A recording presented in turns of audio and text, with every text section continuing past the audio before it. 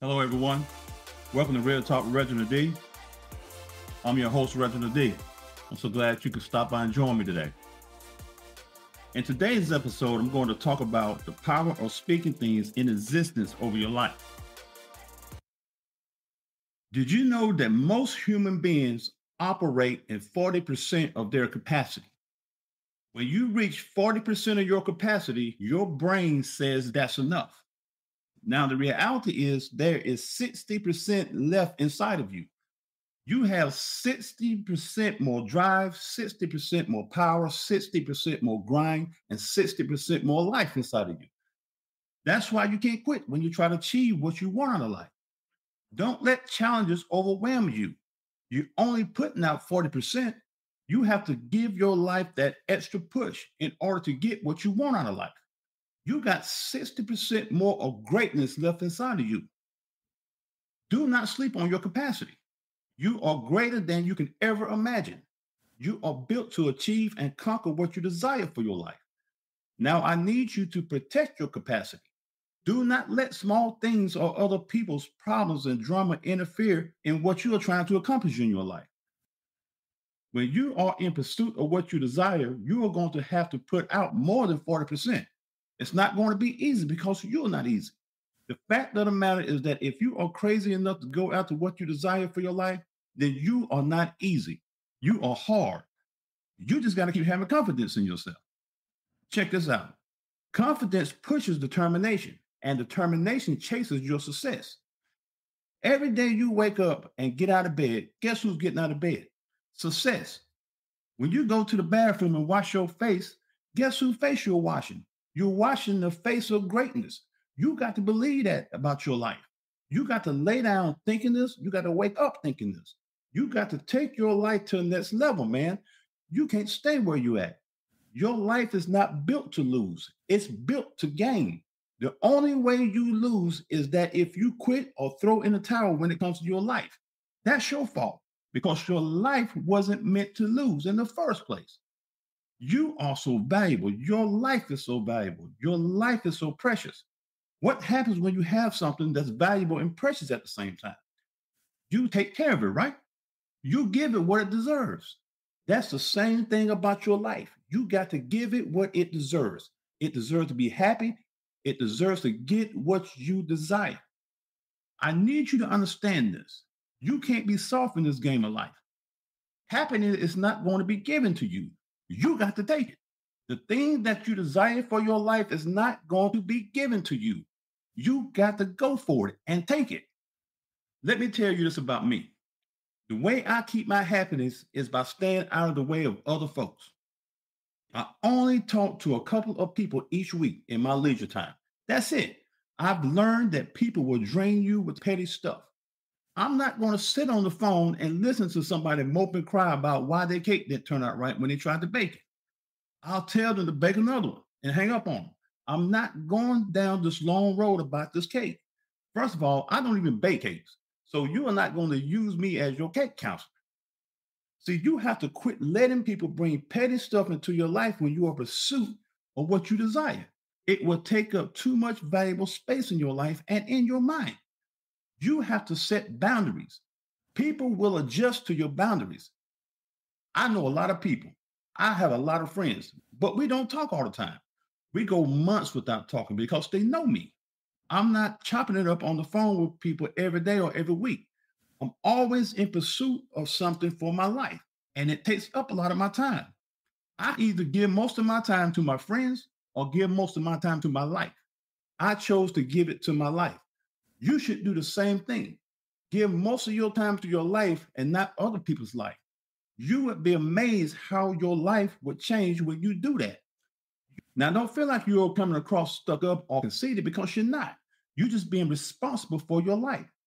You need to understand what it takes to keep you going, to keep you striving, and to keep you pushing towards the things that you desire for your life. Let me help you with this. The thing that's going to keep you going and keep you pushing towards your destiny, guess what? It's not your friends. It's you. You're the one that's capable of pulling this thing off and achieving what you desire for your life, not other people. It's your dream. It's your vision. It's your passion. It's your life. It's on you. You got to fire on up and go after it and make sure you make wise decisions. Wisdom helps us understand our responsibility. I was part of this outreach ministry at one point. So I was hanging out downtown and started kicking it with these homeless guys. So the next day, I took them to church. The next thing I know, we got 2 carloads of homeless people going to church. The following week, we had to get the church van because now we got a van load of people coming to church every Sunday with us. Then we hooked up with some fellows at this halfway house. We started kicking it with them. Now we got a busload of folks coming to church every Sunday. We had this old bus that somebody donated to the church. Nobody never drove it. It was just parked on the other side of the church. So we had to work on the bus just to get it started so we can go pick up the people. So here we are on this bus with a lot of brokenhearted people, people that felt like failures and people that felt like they wasn't good enough. So one of the guys was talking to me and telling me that he didn't feel worthy of life. He felt like a failure. He felt like this is all his life had to offer him. And I said to him, guess what?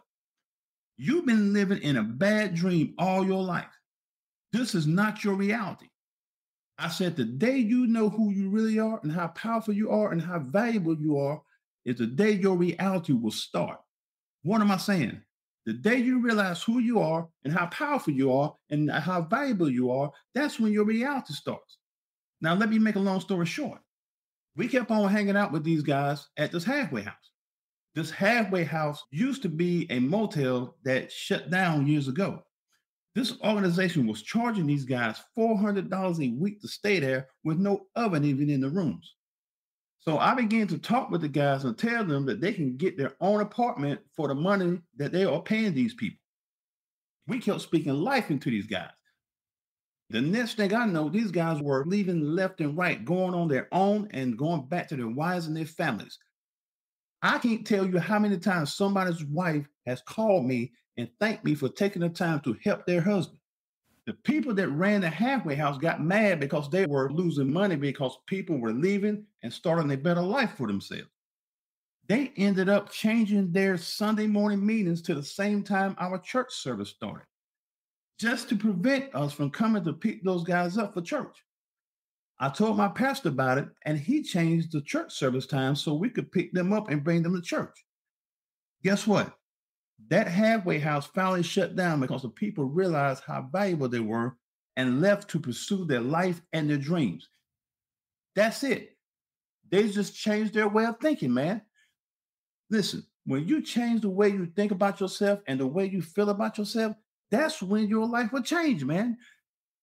Never put your life inside of a box. Your life is too big for that.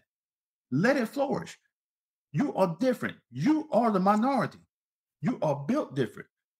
The road wasn't paved for you. The path wasn't made for you. You have to make your own path. The majority needs the road paved and the path made. They couldn't handle your life. The majority play it safe. They take the easy way out. You are a minority. You got the heart of a lion. You don't play it safe and don't take the easy way out. The minority goes after their reward. They know what it takes to get what they desire for their life. The minority don't give up until they win. The majority taps out all the time. The minority keeps pushing, keeps striving, and gets what they desire. They don't ask for permission. They take what they deserve. That's who you are. You just got to believe it. You are amazing. You are built different. You are meant to stand out. It's all about what you believe, man. Let me ask you a question. What are the 2 most powerful words in the English language? I am. I am are the most powerful words because what you put behind it is what you're going to become. If you say, I am a failure, I am less than, I am not worthy, then you will start thinking that way about yourself. And that's when you will start believing it, which is a lie. You got to tell yourself, I am great. I am a conqueror. I am powerful. I am an overcomer. And I am going to get what I desire for my life. Now, that's the truth about you. And you got this working for you also. God said to Moses, tell the people I am that I am. What does that mean? God is going to be whatever you need him to be in your life. You just have to be who you really are. Let me leave you with this. In this game called life, you might as well win. You up every day playing the game every day. Win. Don't accept losing. You got to win. Don't give up until you win. That's the only way, man. Thanks for tuning in with Real Talk with Reginald D.